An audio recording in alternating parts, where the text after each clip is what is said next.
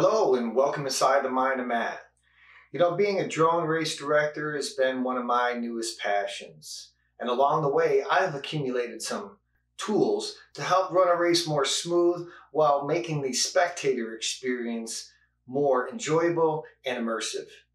This is part one of a series where I'm going to cover some of them tools and then at the end, how to put them all together and get a stream and a race running the way I've got mine running. In this video, I'm going to be covering how to get the FPV feeds from the pilots into the system.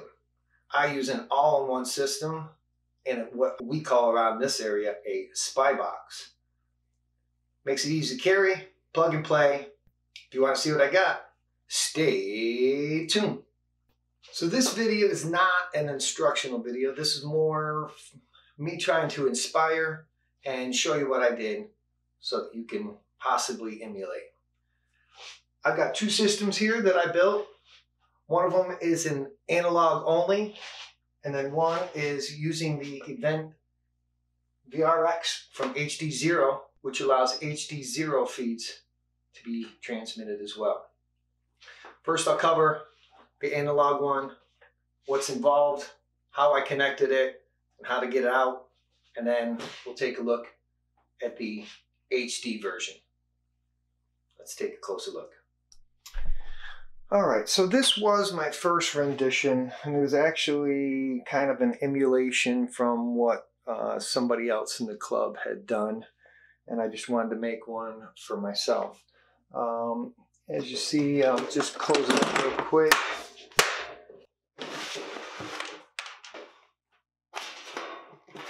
Outside first. So what I did is I took a computer power supply plug and just took it out.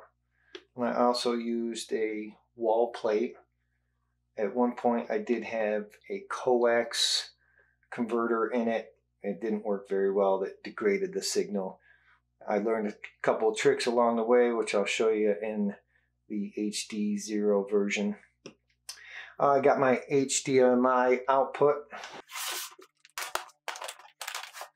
Then I've got 4 of these RC832 5.8 gig AV receiver, high sensitivity. I put Velcro on the back of each one of them.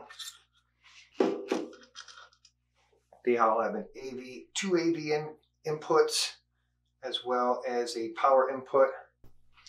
So this type of system, you need a camera DVR system.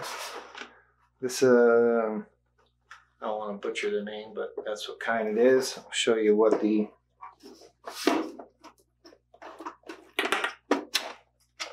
back looks like. Got 8 inputs, and then the HDMI out, which that will go to the back of that, and then it goes to a capture card and into the computer. For this you'll need a BNX to RCA adapter. I'll leave a link in the description for all of these parts, but there's a better system. It's all powered. You do have to have a screen and use a mouse to get into the screen and make it in the DVR settings a 2x2, so that the output is just 4 channels in a 2x2 configuration. And you'll see later in a video how that's all programmed. All right, so let's take a look at the HD system, the outside of the box. This one's a little bit more thought out than the previous one, and I found these plugs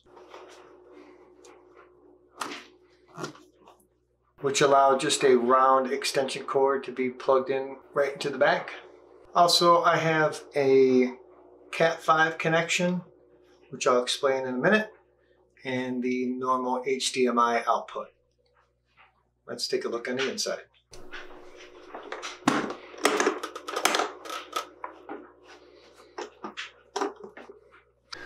So once again, like the other one, They're both in a kind of weatherproof case that I got from Harbor Freight, and I used Velcro for the fastening method.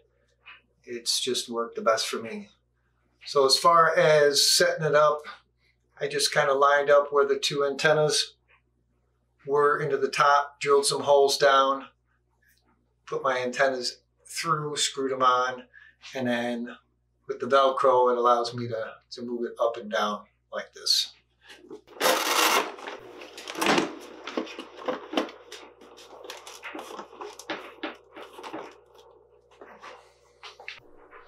So once again, this is a 4-channel like the other one, but this also has the capability on each channel to receive HD0 signals. It'll automatically switch back and forth. Now, one of the things that this system versus the analog system that you've seen previously, the disadvantage to this versus the advantage to that is this system allows you to only do race band 1 through 8, F2, and F4. The other analog system gets all 5 bands with all 8 channels in each band. This just uses the common channels used in racing that are compatible with each other. So there's 4 HDMI outputs, and then they go down into a HDMI 4-in-1 quad multi-viewer. And this allows all 4 channels to be put out into one HDMI output, and then you get the 2x2. Or you can, with this one, you can switch between 1, 2, 3, and 4 channels individually, and then all 4 up at the same time, that's what you want. So the output of that, which is HDMI, what I have done is I've gone to an HDMI splitter, and that allows me to use one of the tools that I have found very valuable, which I'll show in a second. But this splits off between my standard HDMI output out of the back, or it also comes into this HDMI range extender. It has a powered transmitter and a receiver that's not powered, and it allows you to run standard Cat5 RG45 8-pin connector in between, and then you'll HDMI cable from this, one from your source, one to your target. So I use these in 2 ways. I use one to get my signal, HDMI signal from here to my capture card inside my command center, which I'll cover in a later video. And then I also, out of my command center, I use one of these to send my video to my viewing screen via one of these. So it works to get video in, and then as well as to send video out. Now the other thing about this system is it has a built-in cooling system, and I haven't had it on up until this moment where I'm going to turn it on, is because it is a little bit noisy in the background.